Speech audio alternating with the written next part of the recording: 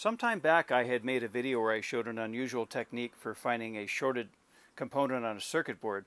What I had done was taken my freeze spray and I went ahead and froze the area where I thought it might have a shorted component, and I applied power to the board and I watched which component defrosted the quickest. Well, this is a technique that I've used from time to time. It hasn't always been 100% accurate. In fact, sometimes it can be misleading because some components, by their very nature, give off a little bit of heat. Well, I've often wondered about using a thermal imaging camera to do the same thing, but I never wanted to spend the money for one. And much to my delight, one of my customers gave me one the other day, and I wanted to show you what it's capable of doing. Now, this particular camera is not a real high-end camera, but it's good enough for what I'm doing here. So what I did was I took some diodes here and I laid them out across this little circuit here I made, and I purposely short-circuited one of the diodes, so when I applied a little current to the wire here through my power supply, it'll show which diode is overheating because of the fact that it's got a short circuit across it.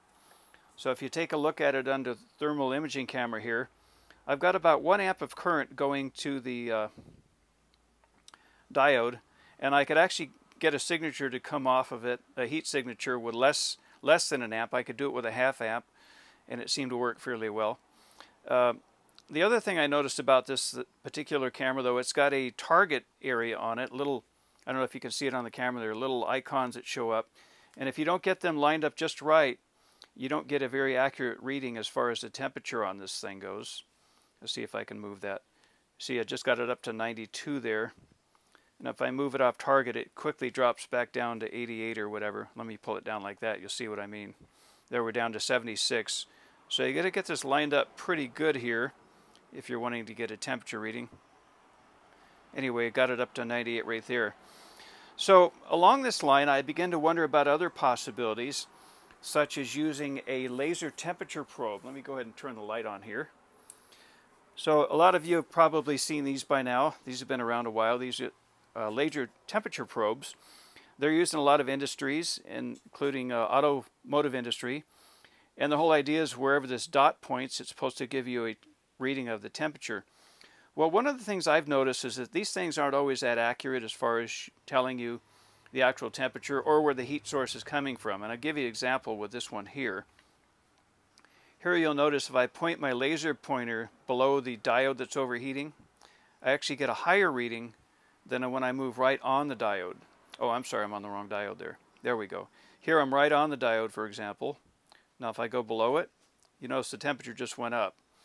So that could be a problem if you're trying to troubleshoot a circuit like this here and you're trying to find a bunch of really small components where you've got surface mounted components and whatnot. And like I said, some components by their very nature are going to generate a little heat, so it's not going to be 100% accurate. But then again, these things are used in the industry to check overheating wires in houses, thermal leaks.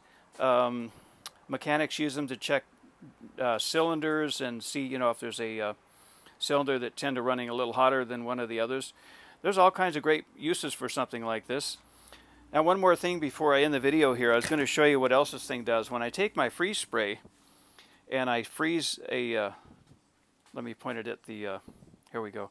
I'm going to go ahead and shoot a little freeze spray on the paper here. You're going to see something kind of cool here.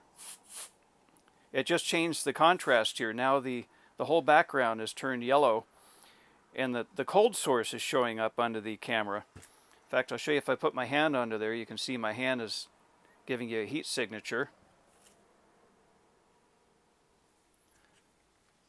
So it's slowly warming up. It'll turn to a different shade soon enough. And there we can still see the diode, the shorted diode that is right here, giving off a little signature. Anyway, for what it's worth, I thought that might be something worthy of making a video on. I'd be curious if any of you guys have experimented with these thermal imaging cameras, if there's one you're particularly fond of.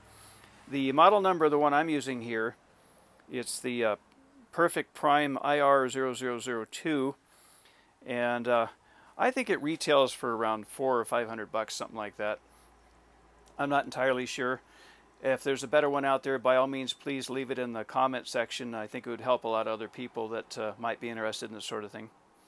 Anyway, as always, I hope you enjoyed the video. And if you did, please give it a thumbs up and please subscribe.